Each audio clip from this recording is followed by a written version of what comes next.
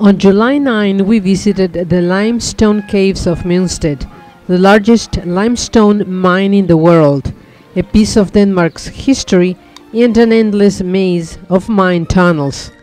In 1997, the Danish Nature Agency acquired the limestone caves of Monsted. The acquisition was as a result of the closure of the caves in 1995.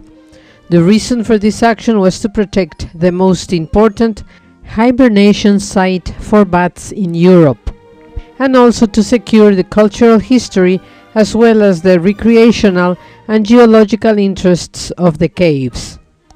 The lime plant was established in 1874, but in 1933 it was extensively rebuilt for the tidy sum of 27,000 Danish kroner and functioned until 1980.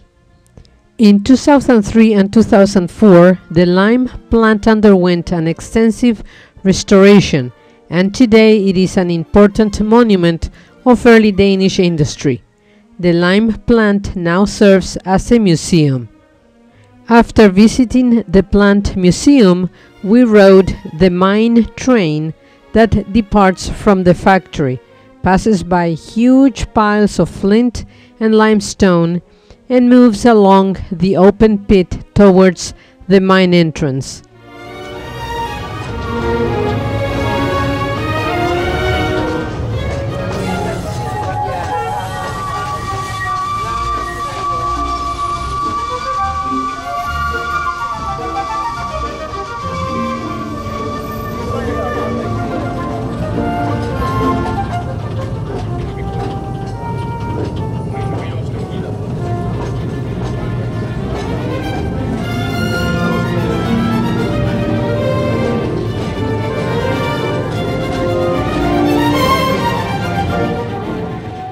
The train then winds between columns of limestone deep inside the mine and passes brooks and underground lakes, ending at the cinema site.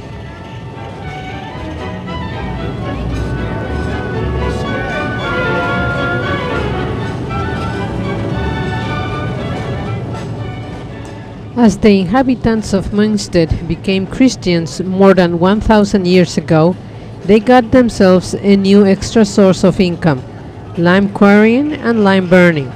The new religion required churches built of stone. The stones were held together with mortar made with hydrated lime, a new building material in Denmark.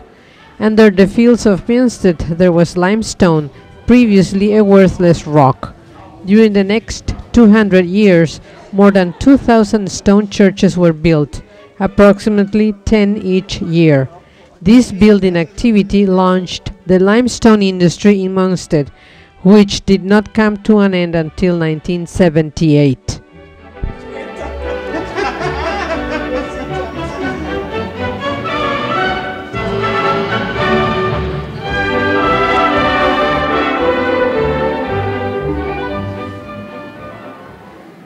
There are more than 60 kilometers of underground paths that include an underground cinema with room for about 70 people.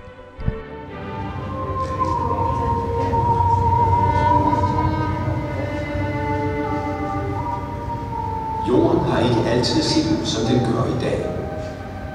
Hvor der nu er bjerge, var der engang hav. Og hvor der i dag er køligt og solfattigt, var der engang mørkt. For at finde kimen til den kalk, som ligger her i Monsted, skal vi også langt tilbage i tid. For over 200 millioner år siden, det vil sige hertid, havde Europa et ørkenagtigt klima.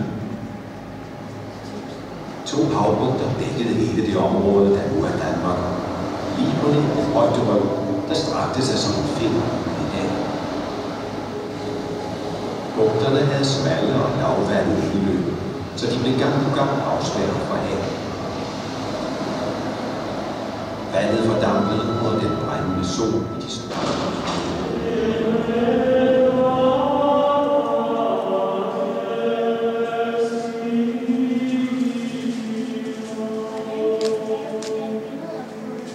I den tidlige middelalder Fra ca. 1100 til 1250 blev der bygget mere end 2000 stenkirker i Danmark.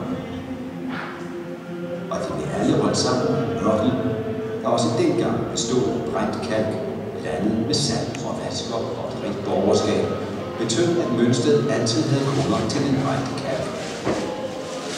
Hertil kom, at kongen og adelen også efterspurgte kalk til deres slotte, fæstningsværker og borge, som for eksempel borgen i Alsø, hvortil Monstedbønderne.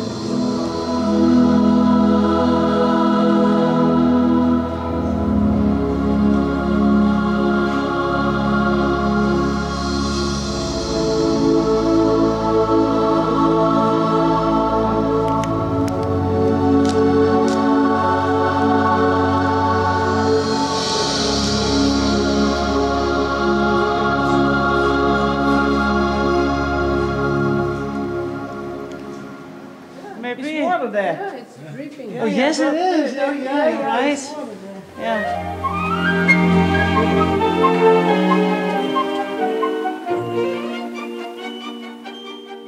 Violinist Anker Book was the owner of Monsted limestone caves from 1981 until the state took over the caves.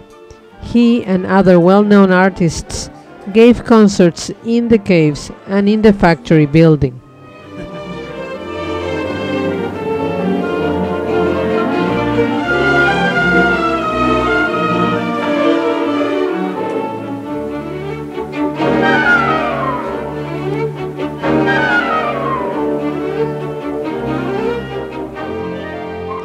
The Danish food company Arla Foods matures its cheeses in these caves.